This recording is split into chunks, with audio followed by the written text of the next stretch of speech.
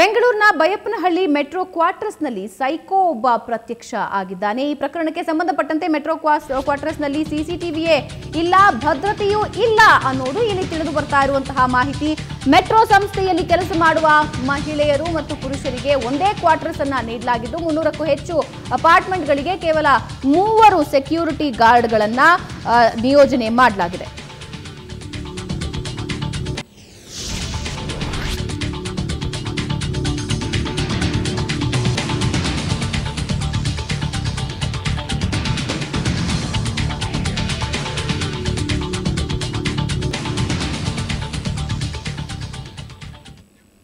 ಸರಿಯಾದ ಭದ್ರತೆ ಇಲ್ಲದಿದ್ದಕ್ಕೆ ಅಪಾರ್ಟ್ಮೆಂಟ್ಗೆ psycho entry ಕೊಟ್ಟಿದ್ದಾನೆ.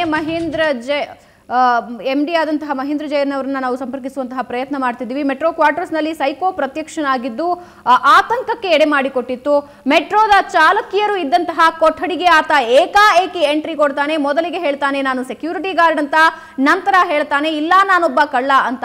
ಇದರಿಂದ ಆತಂಕಗೊಂಡಂತಹ ಅಲ್ಲಿನ ಚಾಲಕಿಯರು ಅರ್ಚಿಕೊಳ್ತಾರೆ. ಆ ಸಂದರ್ಭದಲ್ಲಿ ಆತ ಅಲ್ಲಿಂದ ಎಸ್ಕೇಪ್ ಆಗ್ತಾನೆ. ಸಿಸಿಟಿವಿ ಇಲ್ಲ, ಸರಿಯಾದಂತಹ ಭದ್ರತೆ ಇಲ್ಲ, 300 ಜನರು ವಾಸಿಸುವಂತಹ ಆ ಕ್ವಾರ್ಟರ್ಸ್ನಲ್ಲಿ ಸರಿಯಾದಂತಹ ವ್ಯವಸ್ಥೆ ಇಲ್ಲದೆ ಇರೋದೇ ಈ ರೀತಿ ಯಾರಂದ್ರೆ ಅವರು ಒಳಗೆ ಪ್ರವೇಶಿಸೋದಕ್ಕೆ ಸಾಧ್ಯವಾಗಿದೆ ಅನ್ನುವ ಆರೋಪ ಕೇಳಿ ಬರ್ತಾ ಇದೆ. ಸ್ಥಳದಿಂದ ನೇರ ಸಂಪರ್ಕದಲ್ಲಿದ್ದಾರೆ ನಮ್ಮ ಪ್ರತಿನಿಧಿ ರಮೇಶ್. ಒಬ್ಬ ಆಗಂತುಕ ಏಕಾಏಕಿ ಕ್ವಾರ್ಟರ್ಸ್ನ ಒಳಗೆ, ಅದು ಕೂಡ ಮಹಿಳಾ ಚಾಲಕಿಯರು ಇರುವಂತಹ ಕೊಠಡಿಯ ಒಳಗೆ ನುಗ್ಗುತ್ತಾನೆ ಅಂದ್ರೆ ಅಲ್ಲಿನ ವ್ಯವಸ್ಥೆ, ಅಲ್ಲಿನ ಭದ್ರತೆ ಏನು ಅನ್ನೋದು ಈ ಮೂಲಕ ಸ್ಪಷ್ಟವಾಗ್ತಾ ಇದೆ. ಯಾವ ರೀತಿ ವ್ಯವಸ್ಥೆಯನ್ನ ಕಲ್ಪಿಸಲಾಗಿದೆ, ಎಲ್ಲಿ ನಿರ್ಲಕ್ಷ್ಯ ಎದ್ದು ಕಾಣ್ತಾ ಇದೆ?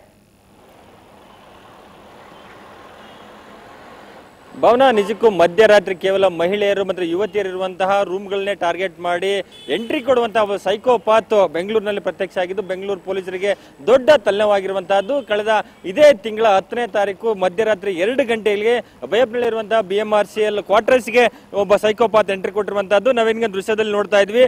ಇದೇ ಒಂದು ದೊಡ್ಡ ಅಪಾರ್ಟ್ಮೆಂಟ್ ನಲ್ಲಿ ಒಬ್ಬ ಸೈಕೋಪಾತ್ ಎಂಟ್ರಿ ಕೊಡ್ತಾನೆ. ಅದು ತಡರಾತ್ರಿ 2 ಗಂಟೆ ಸುಮಾರಿಗೆ ಇದ್ದಕ್ಕಿದ್ದಂಗೆ ಕೇವಲ 3 ಯುವತಿಯರು ಇರುವಂತಹ ಒಂದು ರೂಮ್ಗೆ ಎಂಟ್ರಿ ಕೊಟ್ಟು ಸುಮಾರು ಅರ್ಧ ಗಂಟೆಗಳ ಕಾಲ ಯುವತಿಯರು ಮಲಗಿರುವಂತಹ ಬೆಡ್ ಪಕ್ಕದಲ್ಲೇ ಕೂತ್ಕೋತಾನೆ. ಅಂದ್ರೆ ಆ ಸಂದರ್ಭದಲ್ಲಿ ಎಚ್ಚರಿಕೆಯಾಗಿ ನೋಡಿದಂತ ಮಹಿಳೆಯರಿಗೆ ಚಾಕು ಹಿಡ್ಕೊಂಡು ವಿಚಿತ್ರವಾಗಿ ಒಬ್ಬ ಬೆಡ್ ಪಕ್ಕದಲ್ಲಿ ಕೂತಂತವ್ರು ನೋಡಿ ಯುವತಿಯರಿಗೆ ದೊಡ್ಡ ಗಾಬರಿ ಆಗುತ್ತೆ. ಕಿರಿಚ್ಕೊಳ್ತಾರೆ, ನೀನ್ ಯಾರು, ಇಲ್ಲಿ ಯಾಕೆ ಬಂದಿದ್ದೀಯ ಅಂತ ಕೇಳಿದ್ರೆ ನಾನೊಬ್ಬ ಸೆಕ್ಯೂರಿಟಿ ಗಾರ್ಡ್, ನನ್ನ ಕೆಲಸದಿಂದ ಕಿತ್ತಾಕಿದ್ದಾರೆ, ಹಾಗಾಗಿ ನಾನು ಇಲ್ಲಿ ಬಂದಿದ್ದೇನೆ ಅಂತಂದ್ರೆ ಏನೆಲ್ಲೋ ಅಸಂಬದ್ಧವಾದಂತಹ ಉತ್ತರಗಳನ್ನ ಕೊಡ್ತಾನೆ. ಅದಾದ ನಂತರ ಯುವತಿಯರು ಒಂದು ಕಿರಿಚ್ಕೊಳ್ತಾರೆ. ಇಲ್ಲಿ ಆ ಸಂದರ್ಭದಲ್ಲಿ ಆತ ಮನೆಯಿಂದ ಹೊರಗಡೆ ಬಂದು ಯುವತಿಯರು ಒಳಗಡೆ ಒಣಗಾಕಿದ್ದಂತಹ ಒಂದು ಒಳ ಉಡುಪುಗಳನ್ನು ಕೂಡ ತೆಗೆದುಕೊಂಡು ಒಂದು ವಿಚಿತ್ರವಾಗಿ ಆತ ಏನು ವರ್ತಿಸ್ತಾನೆ. ಅದರಿಂದ ಸಾಕಷ್ಟು ಯುವತಿಯರು ಅಂದ್ರೆ ಭಯಗೊಳ್ತಾರೆ. ಅದಾದ ನಂತರ ಯುವತಿಯರು ಕೆಳಗಡೆ ಬಂದು ಬೇರೆಯವ್ರನ್ನ ಎಬ್ಬಿಸ್ಲಿಕ್ಕೆ ಟ್ರೈ ಮಾಡಿದ ಸಂದರ್ಭದಲ್ಲಿ ಆತೆಲ್ಲ ಪರಾರಿ ಆಗುವಂತದ್ದು. ಇದಕ್ಕೆಲ್ಲ ಪ್ರಮುಖವಾದಂತಹ ಕಾರಣ ಅಂದ್ರೆ ಈ ಒಂದು ಅಪಾರ್ಟ್ಮೆಂಟ್ ಅಲ್ಲಿ ಸರ್ಕಾರದ ವತಿಯಿಂದ ನಿರ್ಮಾಣ ಆಗಿರುವಂತಹ ಬೃಹತ್ ಅಪಾರ್ಟ್ಮೆಂಟ್ ಅಲ್ಲಿ ಯಾವುದೇ ಈ ಒಂದು ಸೆಕ್ಯೂರಿಟಿ ಮೆಜರ್ಸ್ ತೆಗೆದುಕೊಂಡೇ ಇಲ್ಲ. ಇಂತಹ ದೊಡ್ಡ ಅಪಾರ್ಟ್ಮೆಂಟ್ ಅಲ್ಲಿ ಒಂದೇ ಒಂದು ಸಿಸಿ ಕ್ಯಾಮೆರಾಗಳನ್ನು ಕೂಡ ಹಾಕಿಲ್ಲ. ಜೊತೆಗೆ ಕೇವಲ 3 ಗೇಟ್ ಅಲ್ಲಿ 3 ಜನ ಸೆಕ್ಯೂರಿಟಿಗಳನ್ನ ಹೊರತುಪಡಿಸಿದ್ರೆ ಯಾವುದೂ ಕೂಡ ಇಲ್ಲ. ಸೆಕ್ಯೂರಿಟಿ ಗೇಟ್ಗಳಲ್ಲಿಯೂ ಕೂಡ ಒಂದು ಸಿಸಿ ಕ್ಯಾಮೆರಾಗಳಿಲ್ಲ.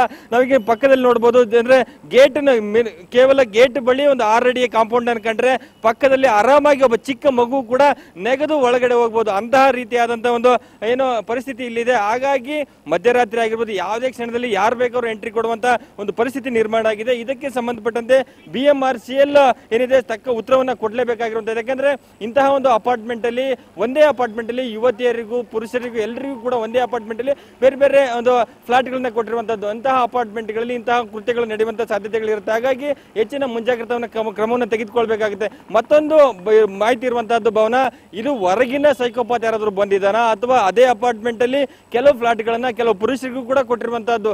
ಅಲ್ಲಿ ಒಳಗೆ ಇರುವವರೇ ಈ ರೀತಿಯಾದಂತಹ ಕೃತ್ಯಕ್ಕೆ ಕೈ ಹಾಕಿದ್ರೆ ಅನ್ನುವಂತ ಒಂದಷ್ಟು ಅನುಮಾನಗಳು ವ್ಯಕ್ತ ಆಗ್ತಿದೆ. ಆದ್ರೆ ಪೊಲೀಸರು ಪ್ರಕರಣವನ್ನು ದಾಖಲು ಮಾಡ್ಕೊಂಡು ಈಗಾಗಲೇ 4 ದಿನಗಳ ಕಂಡಿದೆ.